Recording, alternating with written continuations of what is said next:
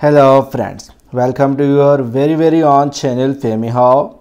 In this very short video tutorial you are going to learn how to fix if sheet tabs not showing in Microsoft Excel, or how to show sheet tabs in Microsoft Excel.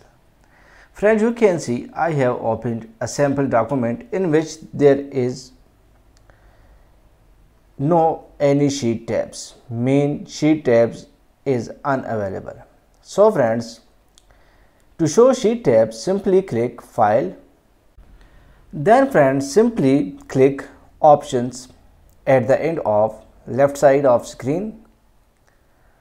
Then friends, you can see Excel options. In this list, click Advanced, and now friends scroll down and search for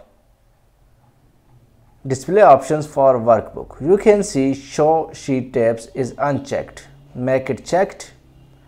Click OK.